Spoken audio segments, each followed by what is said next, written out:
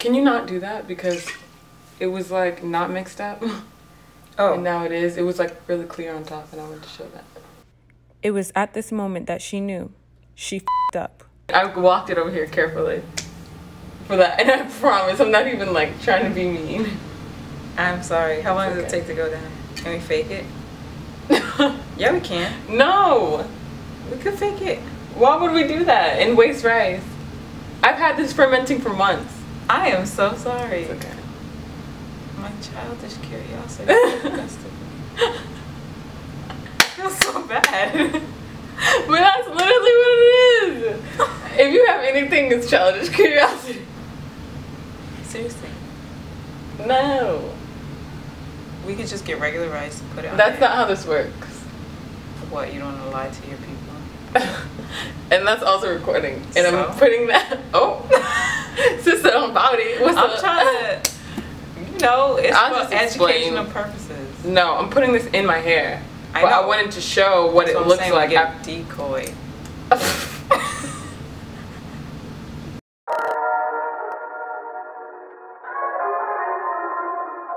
What is up, my little unicorns, new and old? It's your girl West Indy Ray. And I am Full Metal Bro. And we are your favorite Locs sister duo, okay? You guys asked several times, it was quite annoying, for me to put her in a video. And then she just so happened to be at my crib. So I figured now is the perfect time to do that. And I'm also going to be putting very old fermented rice water in my hair. So now, I made a noopsie. she made a noopsie. And so you guys, she shook it up. yeah, So you guys I didn't know. can't see what it looked like before, but it was not as foggy as this, so excuse her, but still. Anyways, throughout this process, I'm gonna be asking her questions about her 8-year locks once I get to spraying, okay? Spraying the stuff in my hair. So you guys are gonna be able to know things about her lock journey and all that. She's so mad at me. It's just manifesting itself in like a really strange way right now. So yeah, but I'm gonna be putting this fermented rice water. This is probably been fermented for like 6 months maybe, give or take, you know. And they usually say, like, when people make rice water, they're all like, leave it in fermentation for up to 2 days. So obviously that's a lot longer than, you know, expected, but we're just gonna try it. Actually, it's longer than 6 months because my hair is actually, my locks are like 7 months going on 8, and I use this on my loose natural hair, so maybe like 9 months. That's a whole baby. I know. That is definitely a child. It's a jit. So I'm gonna be doing that. But first I wanna talk about the effects of rice water, what it's supposed to do when used properly. Again, I don't know if the lock community is gonna turn their backs on me and tell me I'm stupid for putting this in my hair. But what the effects are supposed to be when you do it right is it detangles the hair, makes hair smoother, increases shine, makes hair stronger, helps hair grow long. It has amino acids, B vitamins, vitamin E, minerals, antioxidant. And the Yao women who are known for traditionally bathing with this, which is why their hair is so long and beautiful and silky, they say that it keeps your hair color for longer. So a lot of the women there, they didn't start graying until they reached their 80s. So like, I'm trying to get on that. So maybe this rice water is gonna be trash for my hair and all that, and also maybe it's going to give me a one-up on all of y'all. Like, you never know. So we're just gonna try it.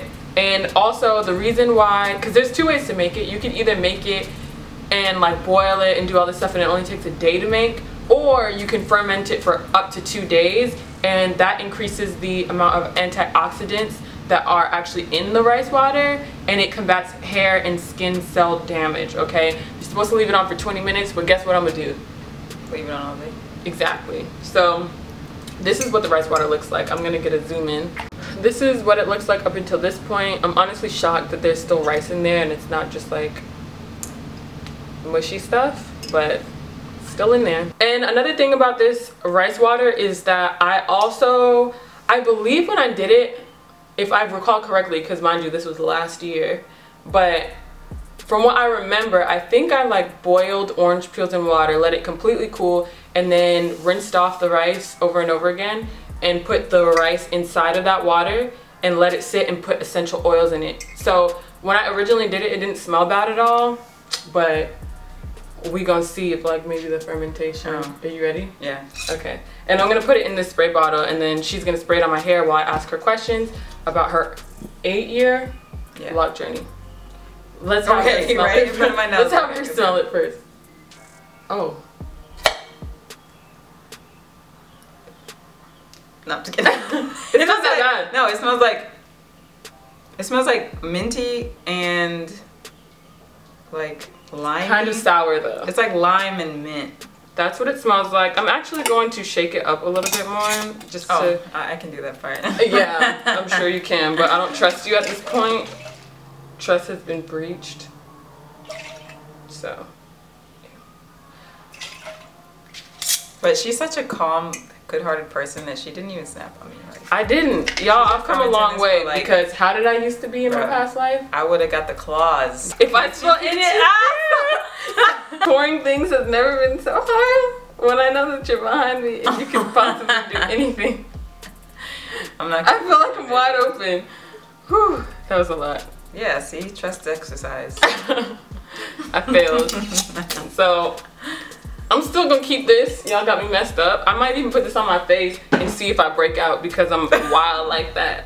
So yeah, it's not bad, y'all. People always talk about, oh, it smells so rancid, but the thing is, if you didn't mix it with those other things, it probably would have been. Also, I feel like people who are used to being around like earthy stuff and like, because we eat really clean and we're like healthy and stuff, and not only do I feel like we're used to the earthy type smells, I feel like maybe it's even like affected our like smelling palettes and stuff to where things just don't smell as bad. Even like when we make our medicinal, like our herbal medicines and things like that, like those things are really bitter and people would probably gag if they had it. Yeah. But we're just so used to just having things in their natural state that it's not, because we're used to all, or we can't really take sugar and stuff that much. Like I don't have a tolerance for sugar. Like I don't really, if I put honey in my tea, it's just like a little bit. Yeah. Not that we're better than y'all. Yeah, but I mean kinda.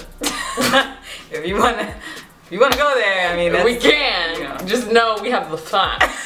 But yeah, let's just let y'all live. Yeah. Anyways, so can you spray this in my hair? There's nothing really wrong with my hair right now. It's a little dry just because I've been neglecting it. Don't spray it yet, please. Oh. It's a little dry just because I've been neglecting it, but there's nothing like, I'm not really seeking anything. I'm just trying to see like what the effects will be. So I'm gonna zoom in so you guys can see what my hair looks like. I just rinsed it a couple days ago, but I didn't like retwist it or anything. Show them how long your hair is.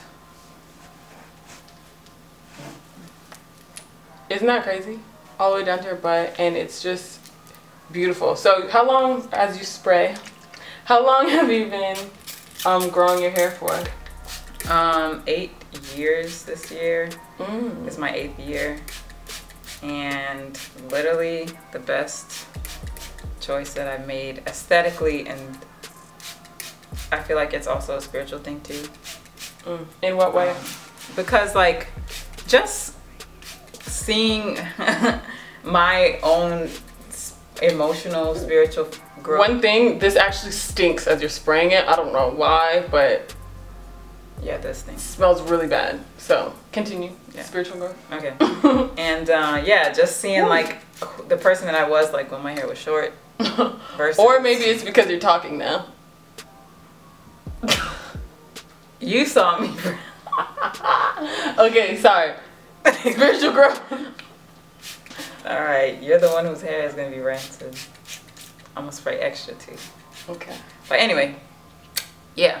So like seeing the person that I was when my hair was short, yikes, versus the person that I am now, it's like really like illustrates the growth that I've actually been through. Like it's like you can see outside of just like, oh yeah, you know, this year was this or whatever. It's like a parallel journey of self and of hair. Yeah. I feel that for sure. So what prompted you to start your locks? Well, I wanted to have locks since I was like 8 because I never was really like into like doing hair. I wasn't really curly or anything. And I thought locks looked cool.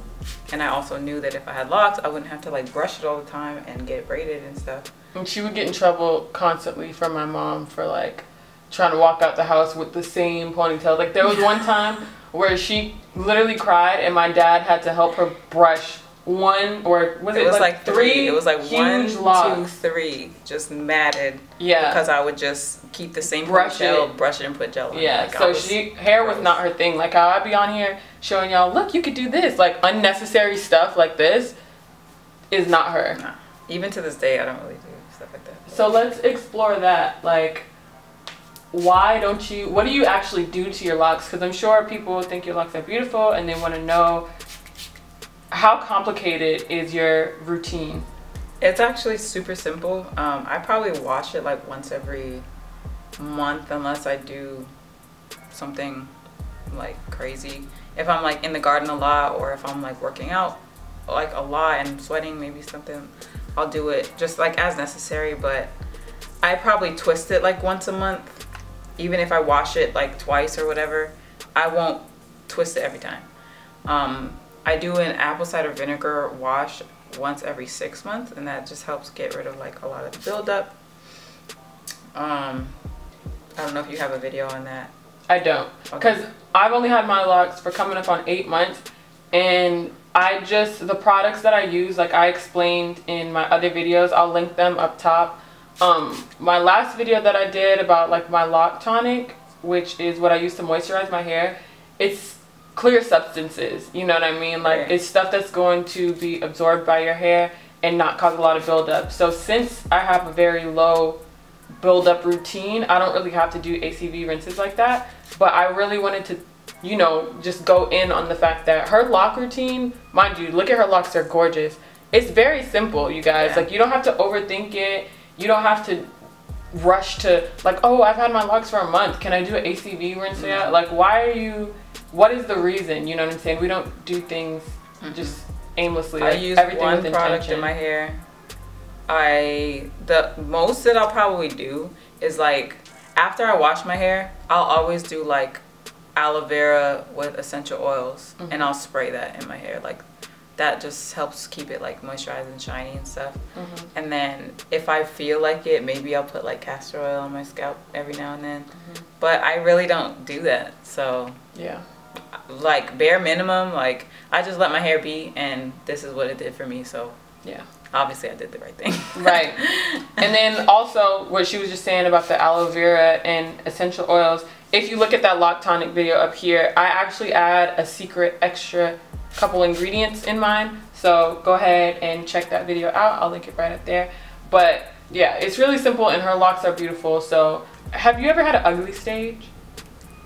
I feel like the term, like at the time It's my girl. I already know where this is going. I feel like at the time I referred to it as an ugly stage, but honestly it's like, it's not ugly, it's just the process that your lock has to go through. Like if you frame your mind and say, oh my god, this is ugly, that's like you're kind of hating your hair to a certain extent because it doesn't look how you think it should look, and that's not right, you know, because now I don't think it's ugly. So it's like it had to be that in order to come to this. So it's just like part of the process. I don't think it's an ugly stage. I just think it's like a, what's a good word for it? Like it's just a transition. Like an infancy stage. Yeah. Like they're immature. So yeah, you know. But it's not ugly, No. in the least bit. The beginning of her locks was actually a really trash process, if you want to talk about that. Yeah, so I got murked. So my hair was pretty much like down my back when I started my locks. I did 2 strand twists. My mom actually put them in my head and they were great. And I was going to someone who I was recommended to because I have family members that have locks and things like that. And what the lady did was she said, hey, because like my hair is pretty curly, like me and Ray have like similar hair texture, so like if you've seen her old videos, like you can kind of guess like what my hair used to look like. so she was like, hey, like in order for this to like lock better because of your hair texture, let's just clip off the ends. And then I'm like, all right, cool, like I can afford it, my hair is long. And so I'm sitting in the chair and she's clipping and clipping, and I'm seeing like pieces like an inch long. She's just like throwing them like on the thing. And I'm like, okay, well she's just like cutting off an inch like on each of them, you know, it's not a big deal. And then she turned me around the chair. Like the deficit was like, the shortest one was like this long, and then the longest one was like this long. Like it was very, it was sad. like, I'll insert a picture like here. Sorry, I know it stinks. I'll insert a picture here. I don't know if I have a picture. You do. Where? Why do you know this? Oh, no, but even before that, somebody tried to start her locks and they said that her texture wasn't right. So they literally put like 27, was it 27 or 30? It was like 27. They put 27 color weave and wrapped her hair with it, and it looked so stupid. It was so bad, and I didn't even, it wasn't even, like it hurt, like it was so tight, it was so thick, and it was so hard to take out. And like, it didn't match her hair, because the 27 that she used was like orange. I'm glad it looked trash because it prompted me to like take it out. And now that I think about it, I'm really glad that I did that, because like I said, like my hair is kind of like a spiritual thing as well, and I wouldn't want to start it off with something artificial in my head. Like, yeah, I just want it just to be like me. I'm not saying don't do it. I'm not saying it's trash or it'll damage your locks in the future. I'm just saying it's a different experience. It didn't work for me. So yeah, make sure you know that going into it. Now that my hair is like saturated, I'm just gonna put a shower cap on, just so that I don't drip it everywhere, because it's pretty smelly. So, but how long do you think you're gonna keep your locks? I'm probably gonna keep them forever. The only thing that I can think of is like if I get old and like can't manage it reasonably for some reason, I might cut them very short. But I don't really have like a limit on how long I'm gonna grow them. Like I'm just gonna let them go and go and go, and then whatever they want to do, it's fine with me. So this part is important because she's actually a visual artist and she's super dope. So make sure you check her out at Full Metal Row. Okay, we interact a lot on social media, so if you think the things that I do are funny and comical and stuff like that, you gotta follow her. Sometimes we go live together as well, and also she posts a lot of things that make you think. So she's just a great follow and she's super talented. So I wouldn't be doing her justice if I didn't shout out her talents, aside from the fact that she's just beautiful and she's a really good sister, and she has great locks, and she's very holistic, and she knows a lot about everything, and she's just my rock. So aside from all that, she's just bomb, and I urge you guys to support her. And even if, you know, you want to buy some art or something like that, like you guys can totally do that as well. Yeah. So I'm gonna stop it right here for now, because she's actually not gonna be here by the time I rinse this out, because it's probably gonna be hours from now. So is there anything you want to say to the people before you go?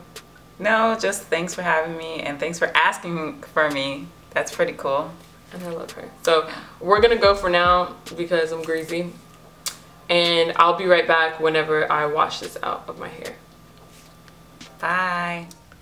Alright, so this is what my hair is doing after that rinse. I rinsed it out with lukewarm water. So it does feel like I did something to my hair. Not necessarily how my hair would feel after a conditioner, but it feels different than when I rinsed my hair out the other day. Now it just feels really, really smooth. So for the whole hair growth benefits and stuff, we'll kind of just have to wait on that and see if it works over time.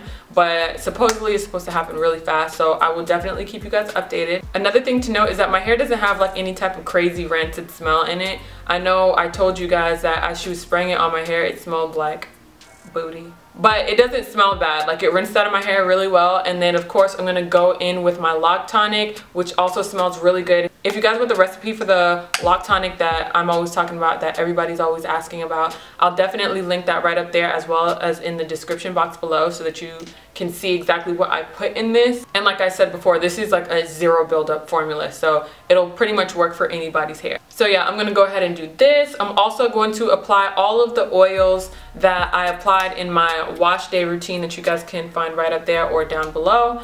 I'm gonna apply those oils in my hair just to seal everything off. But additionally, I'm going to apply about 2 drops of my Love Potion oil. Now, I only do a little bit of this Love Potion oil every time because I actually made this bottle with my mom. So I'm actually going to use a couple drops today just because I miss her and a lot is going on in the world right now and I want to kind of have some of her essence with me. But I want to tell you guys that this upcoming weekend, and I'm doing this for sure because I'm committed, I'm going to make a Love Potion recipe for you guys. I know everybody always talks about it and I want to do something special for you. The composition of that one is actually a little bit more interesting than this one. You guys will see why and I'll explain everything to you. But this is the first batch of Love Potion that I ever made, and I was trying to manifest love in my life and then I literally fell in love. So my Love Potion is both for moisturizing and sealing in moisture in my hair, and I also use it as a manifestation tool. So if you guys are interested in that, like a hair manifestation 2-in-1 combo, because I know you guys like those spiritual videos as well, make sure you tune into that video this upcoming week. Now, if you are watching this video late, I will definitely link it right up here as well as in the description box below, so that if it's already uploaded, you can just go ahead from this video and go straight to that one and really make use of the keys that I will be giving you next week. So yeah, I hope you guys enjoyed the video, especially the part where my sister was able to speak about her beautiful locks and her beautiful journey. Make sure you like, subscribe, comment, and share, and also follow my sister, and I'll put all of our information right down there, and I will see you in the next one. Peace. And stay safe.